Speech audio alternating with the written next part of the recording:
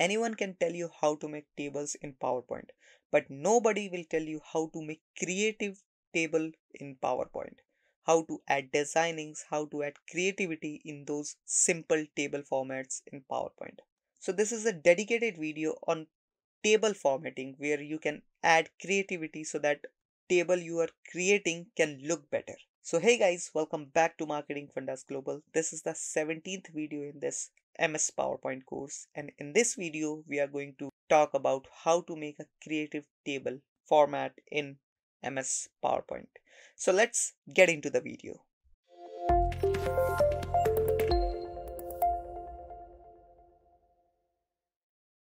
So guys, as you can see, we are into our PowerPoint software. Now we are taking a blank presentation so that I can show you everything from the scratch.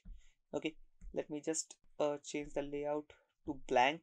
Now we have to go to insert in order to add the table, right? And this is the table option. You just have to click here, and here is the option by which you can directly select how much cell you want, right?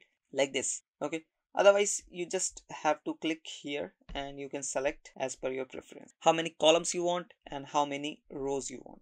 Let's say I want 6 columns and I want 5 rows, like this, and then hit OK, and automatically your table will be added here. So this is a simple table without any settings, without any creativity. Now we have tons of options over here which we can use in order to make our this simple table look more interesting and a little bit creative as well. Okay, so here are few options. Let me tell you one by one about these options, these 6 options. So the first option is header row, and as you can see, this checkbox is already checked, and if I uncheck this, then the header row, which is this one, will be unhighlighted. Okay, and if you obviously if you want to highlight the header row, you just have to click here and this will be highlighted. And same goes with the total row. This is the total row. As you know, we add the total number of amount in the last one. Okay, last row, right? That is why it is called total row. If I select this, and it will be also highlighted like this. Let me deselect. Then we have first column.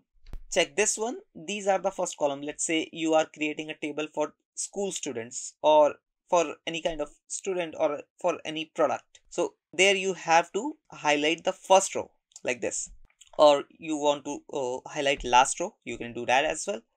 And we have two options in the end, which is banded row. Now what is this banded row? Let me show you. If I deselect this, this will make this chart totally simple, as you can see. And if I click, this will darken the color of alternate rows, as you can see. Okay, and if I select columns, then this will work like this. This will work on column level. Okay, and if I select both, it will be looking like this. Okay, so this was all about these table style options. Then we have table styles, where you can choose different types of styles with different colors. Okay, these are some dark, then medium, then light options. Let me go with this one. So as you can see, the inner border colors are white right now. I'm not liking this one.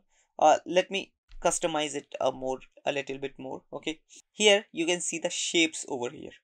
Okay, I mean here you can see the shading option, where you can change the color according to your preference. As I have already shown you here, these are the preset colors, preset color options. But after setting the option, after setting the designing, you can change the color as well according to your preference. Okay, let's say I want to do like this. Okay, now I want to change the border designing as well. I'm not liking the borders. I want solid borders. Okay, so I will click on all borders. Before this, let me do one thing. Change main document. Now it is looking good. Pretty simple and sober as well. Now let me go to border options, and we have some border options over here which you can choose according to your preference. Like if you want only inside borders, like this, and it will darken your inside borders. And if you want to change it to, let me select again, and here you can darken the outside borders as well, like this. If you want to remove the top border, you can do that as well. So this is totally up to your preference, up to your creativity, that how much creativity you want to put in into your table so that it can look impressive with the data as well. Okay, now adding these, after adding these border and all, we have some extra options, and this is pretty creative options. You can add effects to your cell as well. As you can see, you have to see this one, this cell. Okay, where I have added, where I have navigated my cursor. As you can see, this is making, let me zoom a little bit if you're not able to see. Now let me add again. So you can add these kind of 3D effects to your cells as well, some main key cells like this. So it is also an useful option to make your table look good. Then we have shadows like this. Let me zoom out again, because this shadow option will be applied to the whole chart, as you can see, like this. As you can see the shadow over here, or you can choose other options like this, or maybe something like this. Okay, then we have reflections like this, or you can add just simple small shadow like this. Okay, so basically these are the main thing that helps chart more interesting and more creative, right? If you're adding these elements, if you're adding these designings into your chart, then this will definitely make your chart more impressive and more attractive. So this was about the table design option. Now let's talk about layouts. In layouts, we also got some pretty useful options, like if you want to add some extra cells in your chart, how you do that. First, let's just select this. Maybe, for example, I have selected this row. Okay, I have selected this one. Okay, so I have selected this row and I want to add one more row above this row or below this row. Okay, so how I do that? First I have to select, then here we have two options. The first one, insert above, or then second one is insert below. If I want to insert above, just click here, and as you can see, one more row has been added here. And if I want to insert below, I just have to click and one more row will be added here.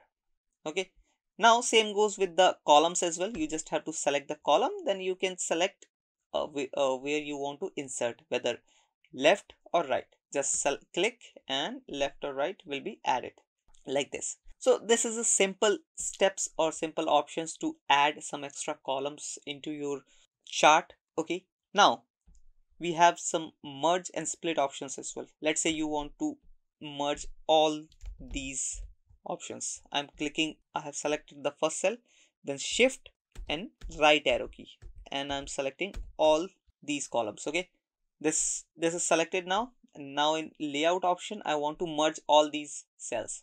I just have to click merge and it is merged now.